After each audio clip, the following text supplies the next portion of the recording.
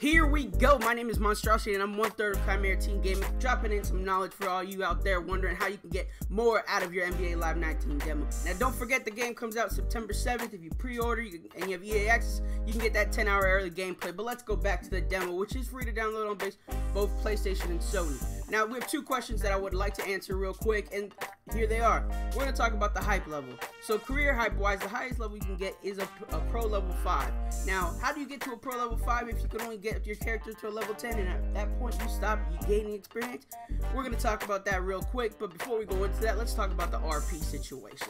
Okay, so let me jump into the one. Now as you can see here, I only have 955 RP at a level 8, and this is the reason behind it. There's a 20,000 cap for the demo. Now once you hit 20,000, you can go to the store and purchase more and you know, spend it while you got it. But if you don't, if you get a 10,000 RP for winning the challenge again, then you're gonna end up losing that money because you ain't gonna be able to spend it. So let's go over here, you go to the store real quick. Now we have two options. Because of your hype level, you unlock certain number of things. So for weekly gear items, all you have to do is come down to your filters and put unlocked. This will show you all the ones you can purchase that you don't have. Now as you can see here, I'm rocking some shoes that typically you don't see when you come across in live run. Alright, so when we go here, you got some gear collections and stuff. And for those people that are looking to do head-to-head, now I have confirmed that anything you do unlock during the demo process will carry over to the full game. So make sure to play it if you want it. And if you don't want it, hey man, do you can stay in the lab all day and cross over people up. You feel me? Alright, so the next thing we're going to do. Talking about how can I get past level 10 and keep playing with my character. It is simple. Now we go here, we're in the rise. Now when I click on the 1, I'm gonna start from the beginning actually. You know what? Let's just do that to walk you through. Alrighty, so we're here at the main screen when you load into your demo of the 1. Now, how can I get rid of my character who's maxed out at level 10 and continue playing the game I like playing? Alright, so what I'm gonna do is I'm gonna click on the 1 right here, and I still haven't completed the rise on this character, but I'm gonna go all the way to the right and go to my customize the edit player. Now the focus of this is to delete my character and start a new one, which will get me back to 0. Now all I have to do is go to appearance. In appearance here, we're going to turn around and delete player. Do not delete players from your Xbox memory. That's how people lose their stuff. You don't want to lose it. As you can see the outfit I'm wearing, I'm going to delete my player real quick. Let me come over here.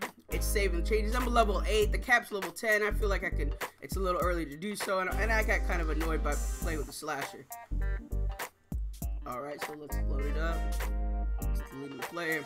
Okay, so I'm gonna go back and pick a dude. I'm gonna get my facial hair. You know what? Let me just advance. I'm just gonna advance. Let's get this going. Alright, so I'm gonna come over here. And let's say I wanna be a big. You know, as you can see last time I had a slasher. I'm gonna do a stretch big. And the only reason why I'm showing you this is so that I can show you that my gear is still with me. So I'm over here, I'm loading up, and I'm gonna just show you real quick by throwing on the last outfit I had.